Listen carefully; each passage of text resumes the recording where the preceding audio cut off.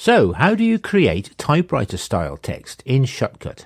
Well, in a few minutes I'm going to show you how to create these demo videos. Now here's a short video title I made, and here's the same text effect made smaller and used as a lower thirds effect.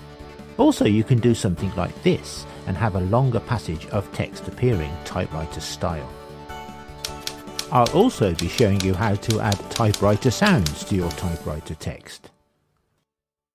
Before I start, you should check to see whether your current version of Shotcut already has a typewriter text effect built in within the text rich filter. At the time of making this tutorial video, which is February 2021, this feature was not available, but there was an indication that this feature may be added in the future. If this is the case, you may have no need to watch this tutorial. Now I have two methods to show you today. Method 1 is suited more for just short passages of text or video titles, and Method 2 is more suited to longer passages of text. And in the third section of this video, I'll show you how to add those realistic typewriter sounds. So here's Method 1, I'll get straight down to it. Now as you can see, I'm using Shotcut version 21.01.29, and it's January 2021. Now I go to Open Other and then Text, and then I type in typewriter text. I drag this to the timeline, then I drag it out a bit and change the thickness to 0. This gets rid of the black border of the text. I'm going to choose a typewriter font, so I go here and I've got a typewriter font on my system called Another Typewriter. So there it is. Now I'm going to resize and position the text and put it in the center. And then I go to Open Other Color and select a black color. And then I drag that to the timeline and put it on track V2. Next I go to Filters and apply a Size, Position and Rotate filter. I need to select Distort in the filter, which allows me to move the boundary box freely. And with the center handle I move it to here and I expose the letter T only. And then I go to Export Frame. This saves the screen as a PNG image file. So I name it, but I make sure the file name ends with 01. Now the principle of this method is to uncover each letter at a time and export the screen as a PNG image every time. So I rename the file each time I export the frame by replacing the last two digits. So the second frame ends with 02 and the third ends with 03, and so on. However, I'm aware that doing this is a little fiddly and time consuming. So I've thought of a method which is a little quicker and easier to do and reduces the key presses required. I'll tell you about that a little later in this video. For now though, I'll continue in the same way, and at the end of this process I end up with a folder containing 15 PNG images.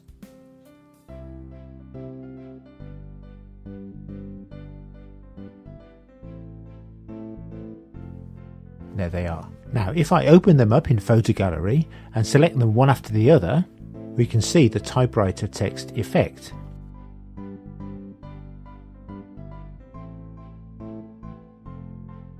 Okay, now I'm going to import these images into Shotcut. To do this I go to Open File and select the first image, and then I go to Properties, then select Image Sequence. So I type in a value of 2 here.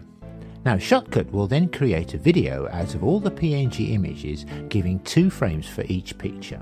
And then I drag the previous screen onto the timeline, and automatically and very quickly Shotcut puts all the images into one video. Well, it looks okay, but it may be too fast. Now if that's the case, you could experiment with a higher number of frames per picture. For example, choosing 4 frames will give you a video twice as slow as 2 frames. So let me just try that. I'm going to import the pictures again, and this time choose 4 in this value box. Then I drag the screen to the timeline and the text appears. As you can see, it's slower. In fact, it may still be too fast. So let me do it one more time, this time choosing a value of 8 frames. And this gives an even slower typewriter speed. You can of course choose the speed which best suits your needs.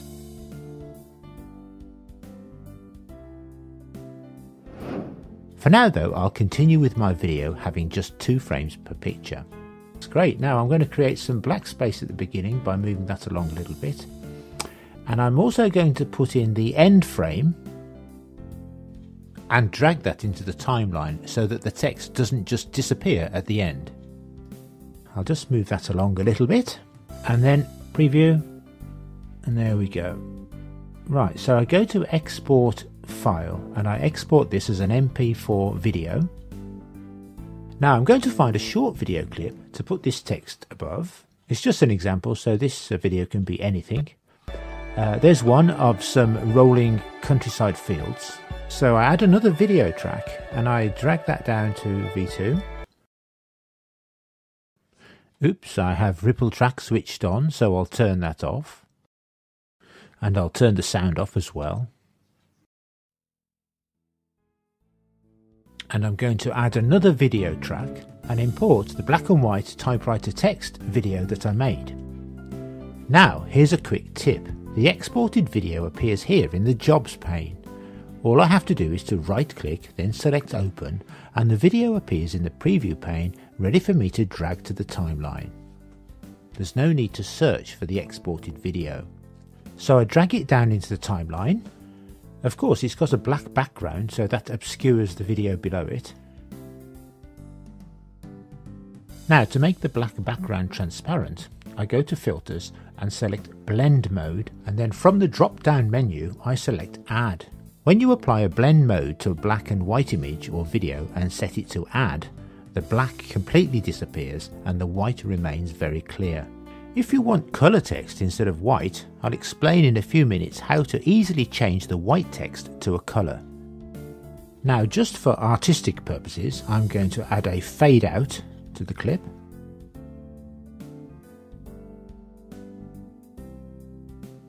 Looks great.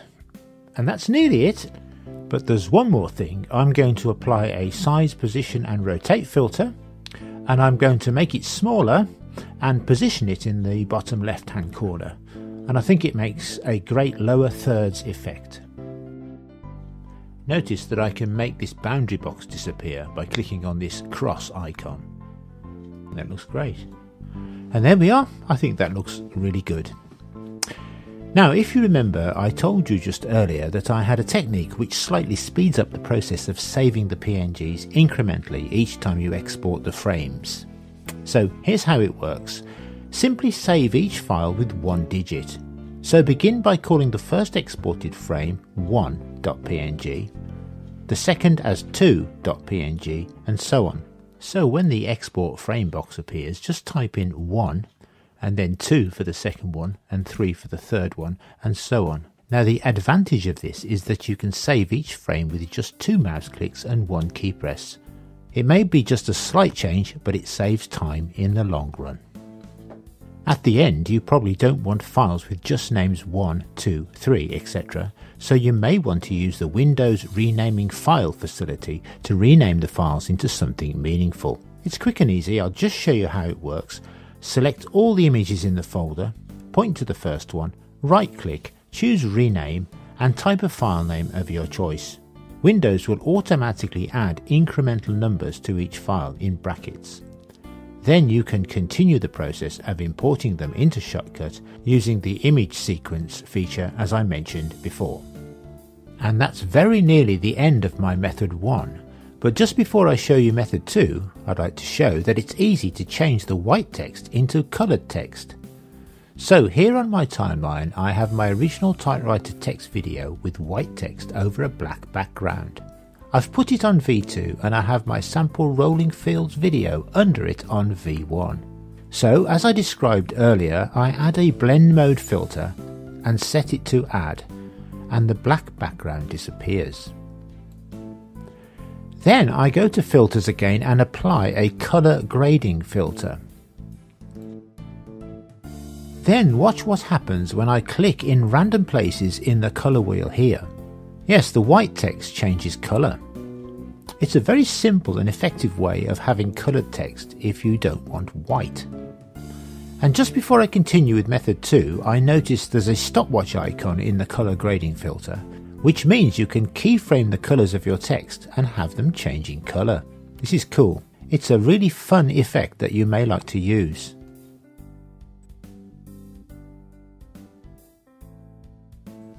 So that's method 1. So here's method 2. Now for this method I open Notepad, which is a text editor, and I'm going to type in some text here. Hello, this is an example of typewriter text using Shotcut. It's a great way of showing long passages of text. So I'm going to go to Format, and then I'm going to change the font to another typewriter font, like I did in method 1, and also change the size to I think 48 pixels. And then I'm going to format the text by adding line breaks to make it look nice. And then the next step is to make a screen capture of the next process. Now to do this you'll need a screen capture program. There are several programs which do this. Two I can mention are ShareX and OBS. My personal favourite I think is ShareX, so that's what I'm using today. I can't actually show you this process because, as you might appreciate, I'm now using the program ShareX to record my screen, so I can't take a recording of me making a recording, if you see what I mean. But this is what I'm going to do next. I'm going to continually press backspace. I want to do it in quite a rhythmic and steady way, and this is what happens, and you can see the text starts to disappear letter by letter. So I'm making a screen capture of this, which I'm going to make into a video. So when that's done then, I've made my video of that process and I need to open Shotcut and re-import the video. So I put it onto this track here and I go to Open Other Color and put a white color clip onto V1. I go to Filters and add a Crop Rectangle filter to the top clip. And I resize the boundary box to just show the white part of the notepad screen, making sure to select Transparent, which of course makes the edge transparent. Now on the left hand side of the crop I have a bit of the blue colour coming through, which I don't want. So first I magnify the screen here, and then I can adjust values in the Size, Position and Rotate filter to move the boundary box very precisely. And quite a bit of trial and error is involved in this process.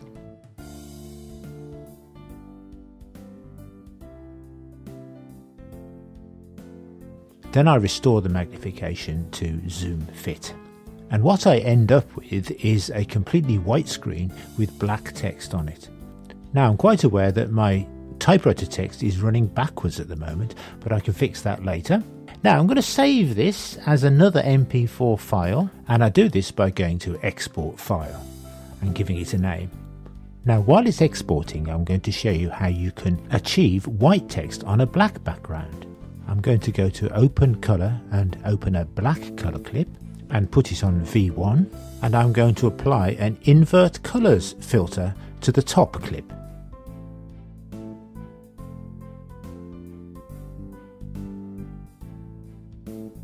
This now gives me white text on a black background. Then it's Export File again, and I'm going to export it again as another MP4. While it's exporting, I'm going to do two more things as well. I'm going to export the frame of the first frame of each video. So that's the part where all the text is showing, and I'll show you why I'm doing that later.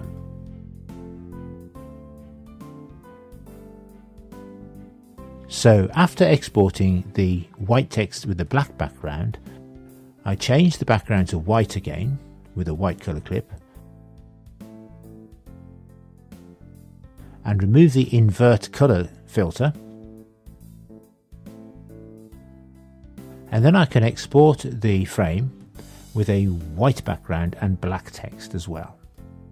Okay, now it's time to open a new Shotcut project, and I'm going to import a random clip that I have.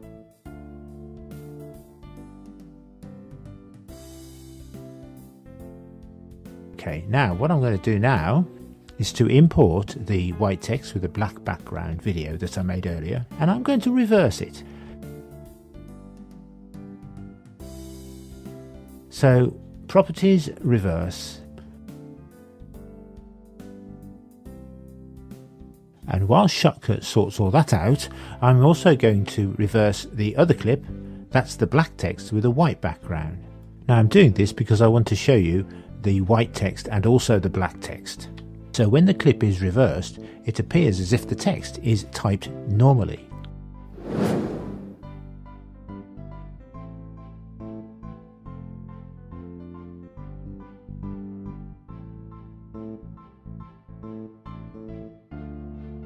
However, it's a little slow, so I'm going to try speeding it up.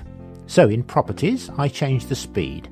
I'm going to try ×4 here, which actually looks a little fast, so I'm going to try, let's say, 1.5 I think, instead. Much better. I think that's about right. Now I'm going to do the same with the other clip, just for demonstration purposes to show you what it looks like. So I'm going to change the speed there to 1.5 again.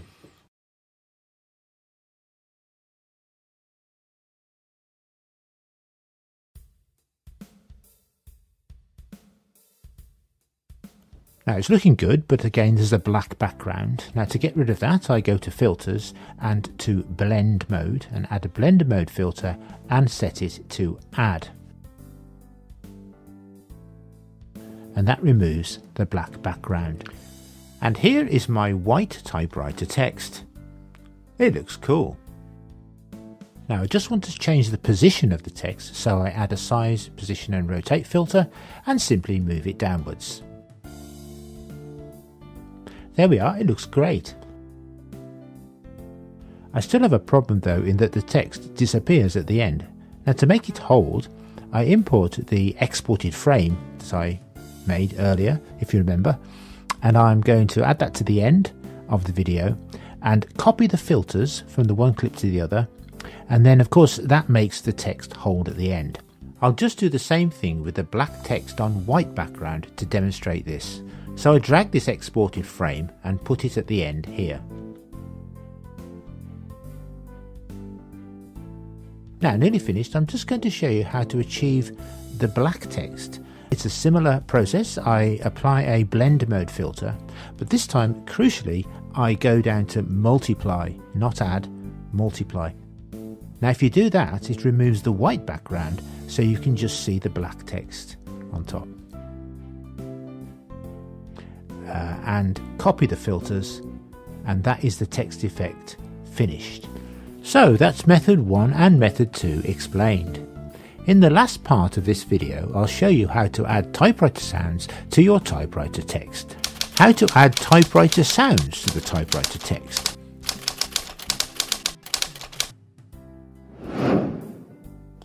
So to begin, I go onto the internet and search for typewriter sounds. Now the first result I get is of this YouTube video, so I play it.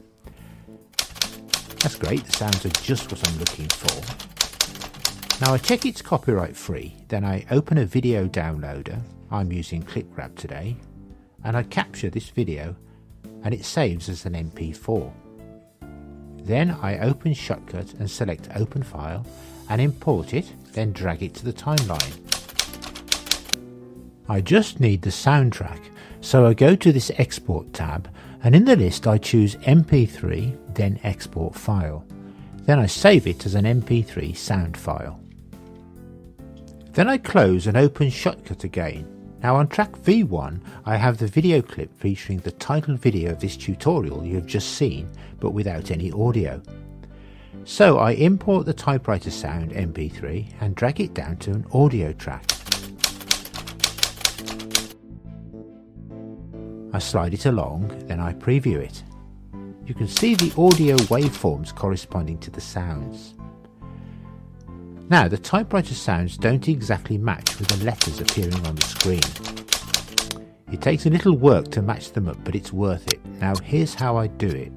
Each peak of the audio waveform is a tap of the typewriter. So I go through frame by frame, pressing the right arrow on my computer keyboard each time, and using keyboard shortcut S, I split the track into small sections. Each section will be a typewriter tap sound.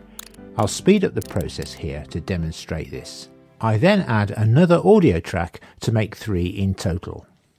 Now I advance frame by frame and stop just at the point the first letter A appears on the screen. I should mention here that I have turned off snapping. The snapping icon is the magnet icon, which is blue when switched on and white when switched off. Then I click on the ripple track icon here and move the audio clips along, and they all move along. I switch off ripple track and I check that the first tap of the typewriter coincides with the letter A appearing. Then I begin quite a long process of matching all the other taps with the letters appearing on the screen. Notice I use all 3 audio tracks for this because the letters appear so quickly that I have to overlap the audio clips.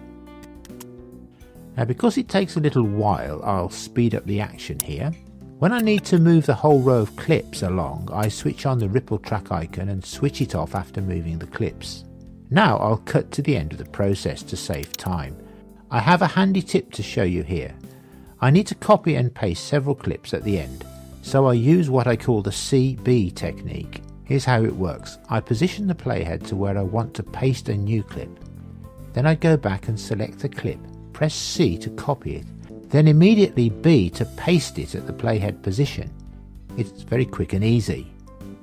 Each time a clip is copied, Shotcut makes the playhead move to the end of the copied clip, which is very useful. The action here is speeded up, but you can see the copies of the previous clips being placed at the end. So then I do a bit more positioning and I'm finished. And here's the final result.